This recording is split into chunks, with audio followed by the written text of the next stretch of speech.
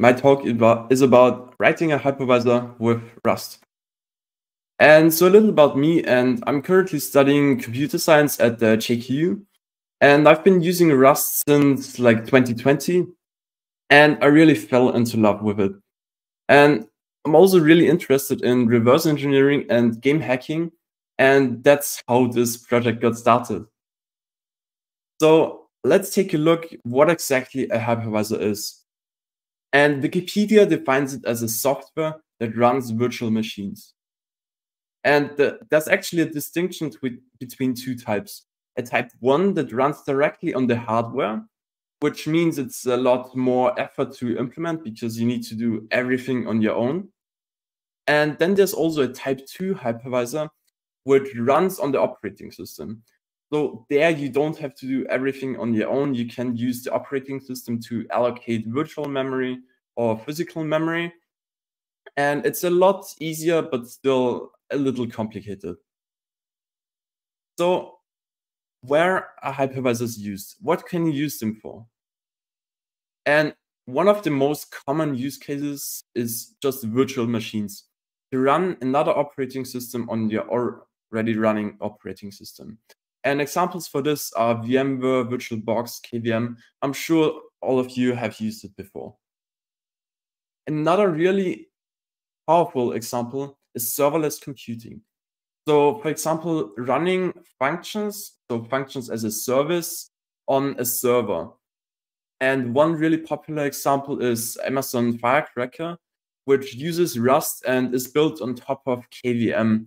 This is a Linux kernel module and handles all the hypervisor stuff. And for example, they don't have virtual machines. They call them micro VMs.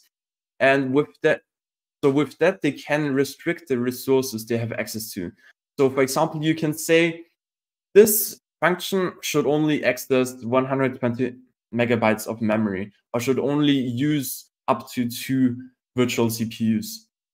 And this is really powerful because you don't just want some random guy that uploaded a function to access the entire memory or entire system. So it's really good that there's some security built in. And that's exactly what hypervisors are used for. So another example is antivirus. So with a hypervisor, so it's a hardware feature supported by the CPU.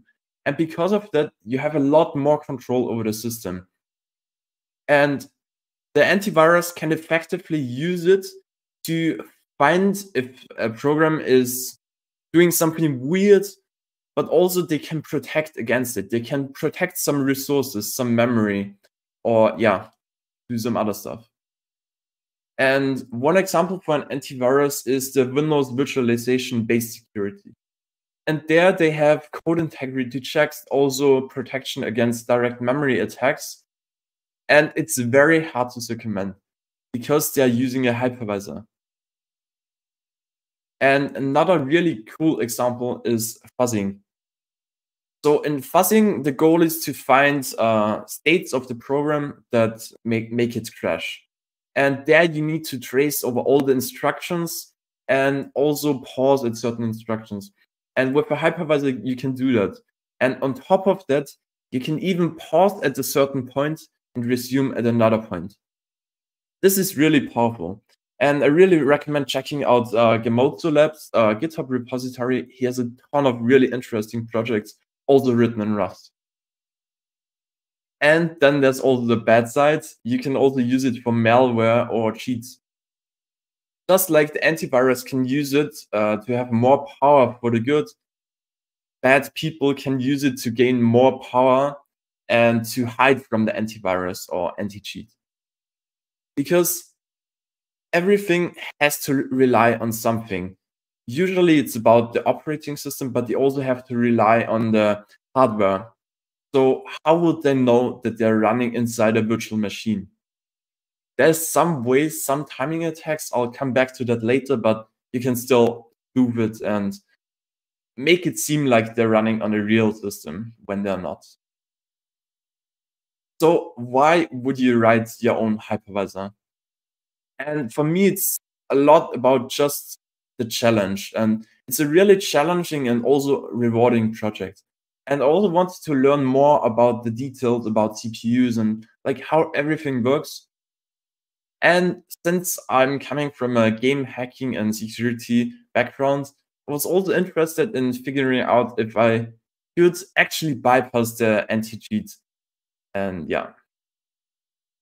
So what exactly can you do with a hypervisor? And the answer is pretty much everything. You have control over the entire system. You can intercept instructions or memory accesses. So you can do whatever you want. So let's take a look at some parts that are involved when you're writing a hypervisor. So one of the most powerful parts is a nested page table. Or in this case, it's just a regular page table.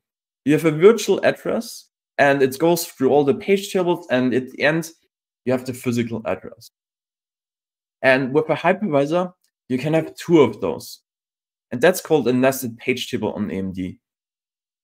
So if you're inside a virtual machine, you think you have, let's say, 4 GB of memory, and this virtual memory is resolved to physical memory.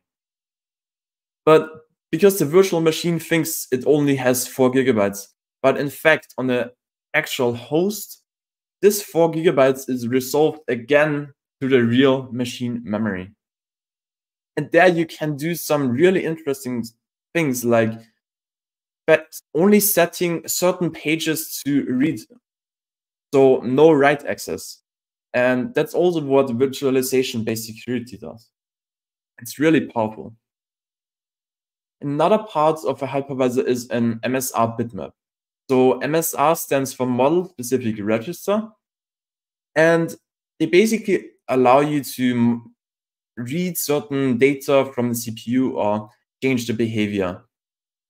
And with this bitmap, you can essentially intercept those requests. So you can read an MSR, also write to one. And with a hypervisor, you can intercept those. And when intercepted, a virtual machine exit, a short VM exit, will occur. And you can imagine it somewhat like an interrupt, which just calls a callback in the hypervisor. Then the VM exit will be handled and returns to the original location where it occurred. And another part of a hypervisor is the virtual machine control plug. And it basically consists of two things: the safe area and the control area. And the safe area contains all the information about a virtual machine. So the registers, the segments, and also some debug fields. So if you pause the virtual machine, all the information is written to this struct. So you can pause it, do some other stuff, and come back later and resume it at this point. And the other part is the control area, where you can, as the name says, control certain behavior.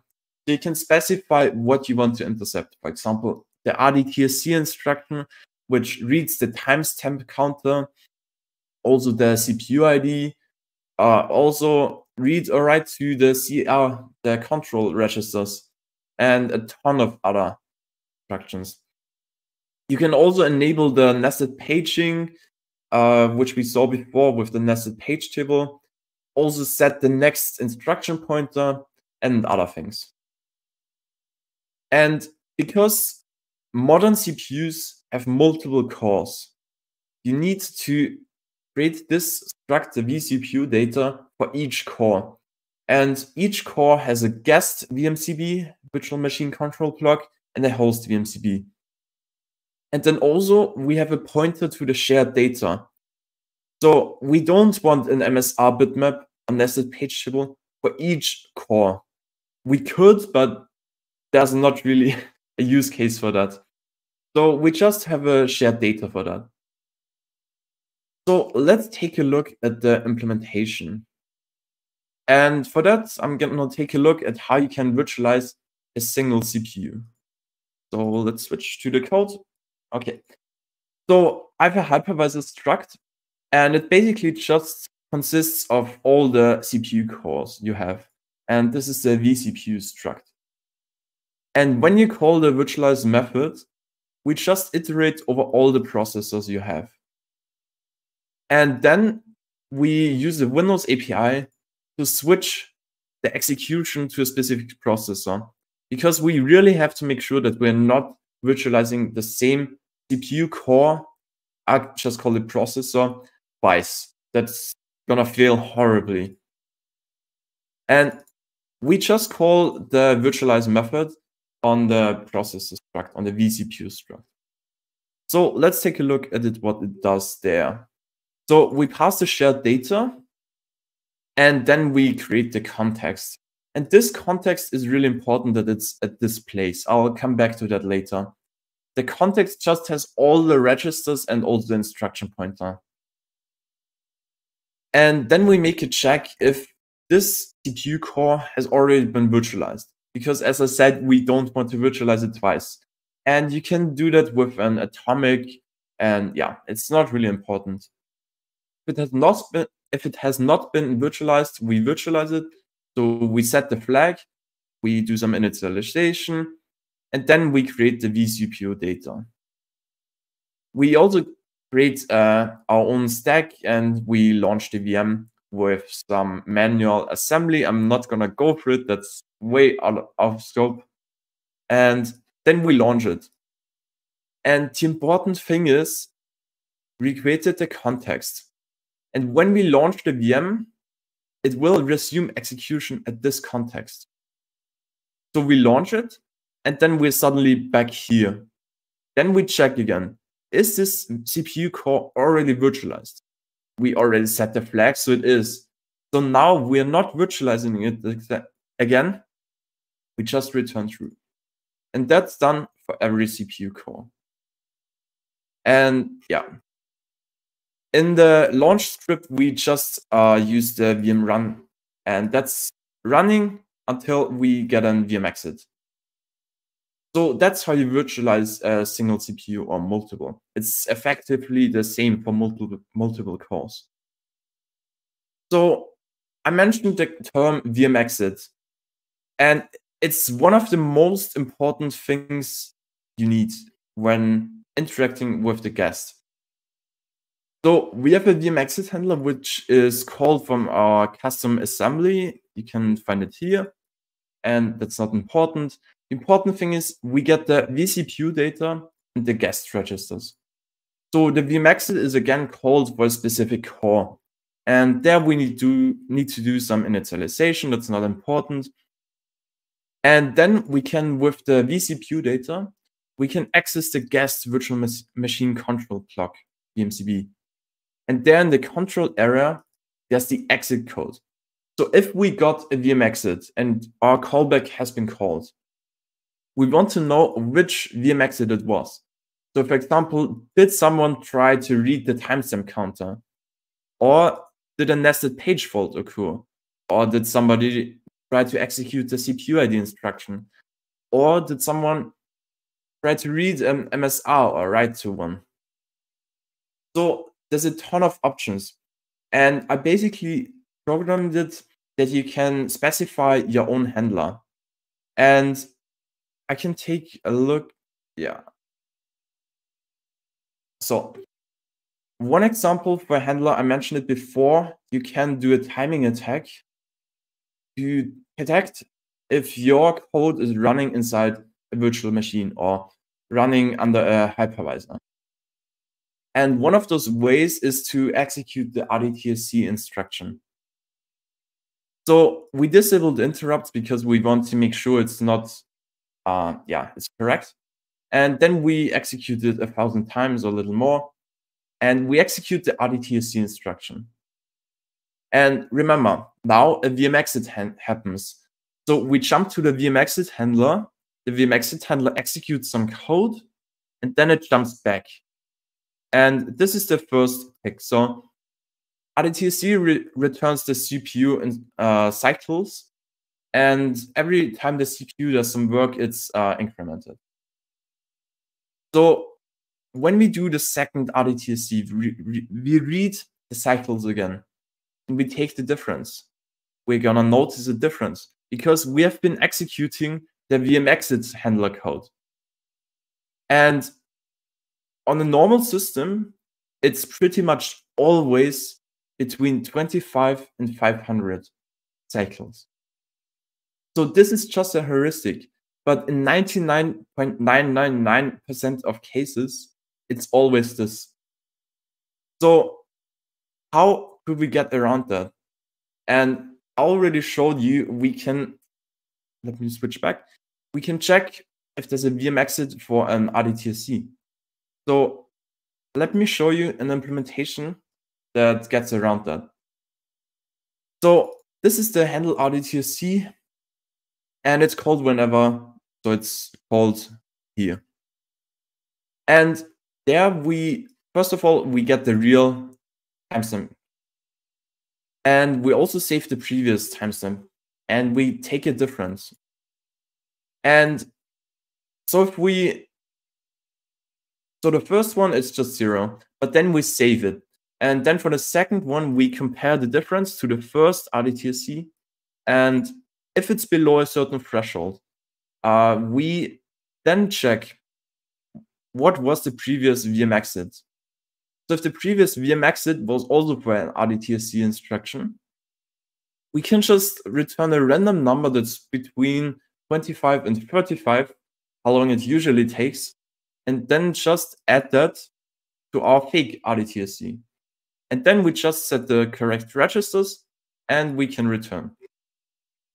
And the important thing is with the RDTSC threshold, what if someone adds a sleep for 1000 milliseconds, so 1 second in between there, and we just increment by 20 or 35, something in between. Then it would seem like there was no sleep. So that's the important thing about the threshold. And you can do the same thing or a similar thing for CPU ID. So you can check if there's a VM exit for CPU ID, and then you can basically just execute it normally. And for example, there's a flag that detects if a hypervisor is present, and it's set automatically by the CPU. But a program can just check that if it's running under a hypervisor. And what we can do, we can execute the real CPU ID, and then just toggle the flag. Just remove it, and then return it again. And the guest will not know that this was ever set. And yeah, here the same, we can just return 0, 2. And the same for a model-specific register. We can also, again, just get the vCPU and the registers and modify the registers there. So it's really powerful, and you can do a lot of things with it. So let's take a look at some other things that I think are really cool about this project. So for some structures, you need to allocate contiguous, so memory that's in one area, not split into multiple chunks, contiguous physical memory. And the example for that is the MSR bitmap. But most of the times, you only need virtual memory. So if you have a global allocator, you need to find a way to now allocate contiguous physical memory. You could do it on your own, but I found a really neat solution. We can just create a new struct, which is called physical allocator.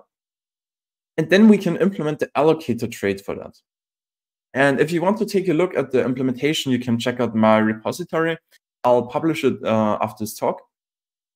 And we just have to implement the allocate and deallocate function. And once we did that, we can just use the new in functions of all the structs in the alloc trait, and we can specify the allocator.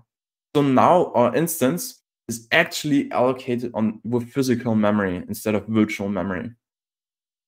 And you can even patch errors, because often if the system is out of memory, you don't want to just crash and stop. You want to handle the memory and free some memory or do some other tricky stuff. So you can actually handle it, which is really cool. And with a virtual memory allocator, this is just a recap, but I think it's also important to mention. I created a crate, which is called kernel alloc, and you just need those 3 lines and you have a virtual memory allocator. So you don't need to go through the new in and creating your own allocator. You can just use this create, which is also really cool in my opinion.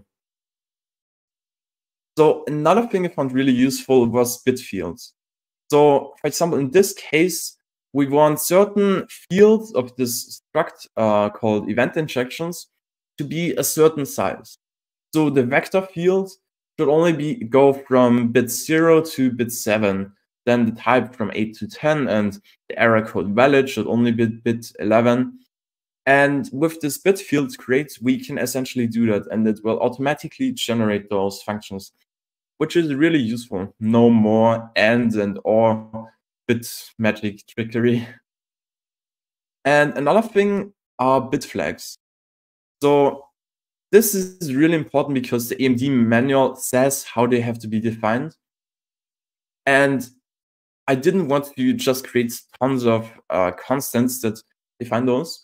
You can actually, with this create, define them as a struct, which is also really cool. So in this case, the enable LBR is the 0th bit, and the virtualize VM safe is the first bit set, and so on. And one thing that really annoyed me, I had a ton of errors just because of misaligned structs or because they had the wrong size, because I used the wrong data type. And unfortunately, Rust doesn't have compile time assertions. But I found a really useful create called static assertions. And with that, you can just use the const assert equals macro, then specify the size of and the type, and then the size of the struct. It really saved me a ton of time. So how can we actually use my hypervisor? And I think I already went over that, yeah. So I already took that away. So this was the example with the RDTSC and yeah, implementing the handlers. Yeah. So of course I encountered some problems because it's just, yeah, it's really low level and there's not as much information available about it. So it's inevitable. So one issue was alignment. So the AMD manual is really strict. And for example, the nested page table has to be 4 kilobyte aligned. And if you don't follow that rule, bad things will happen.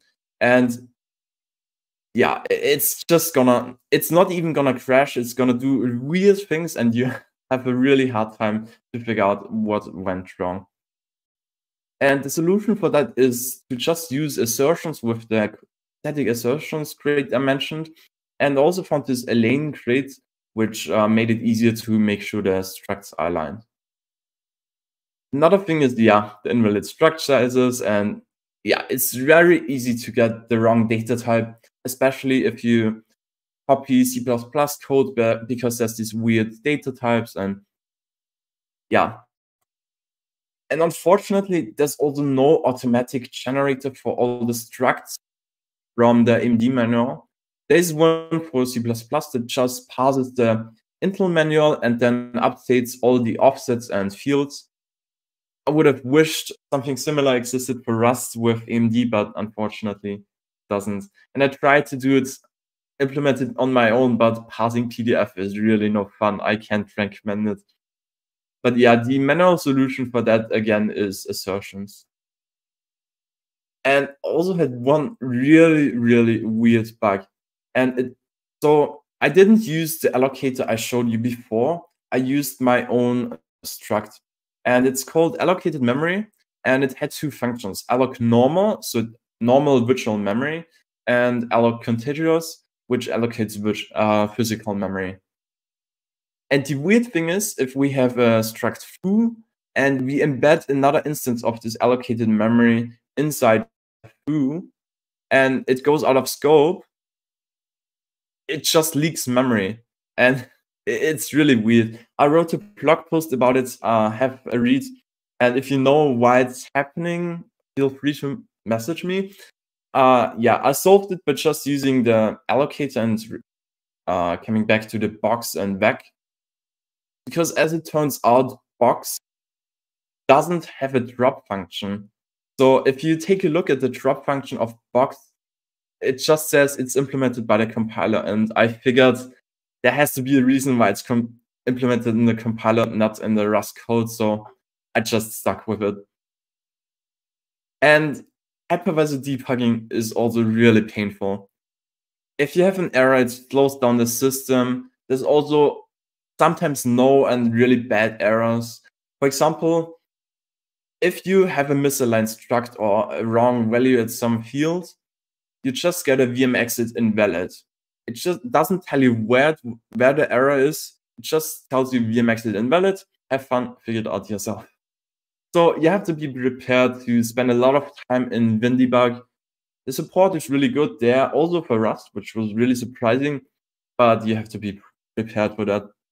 And there's gonna be lots of headbanging, because if you have a bug in the VM exit handler, it causes the system to freeze, and so you don't want to develop it on your main system, so you need a virtual machine, and then you need to set up nested paging and also nested virtualization, and ideally you want to automate it, because trust me, you're gonna need to restart the VM a lot. And also performance can be a problem, because if you have lots of VM exits, it's bad for performance. And if you have a slow VM exit handler, it's even worse for performance. And if you combine those two, if you have lots of VM exits and a slow VM exit handler, it's terrible.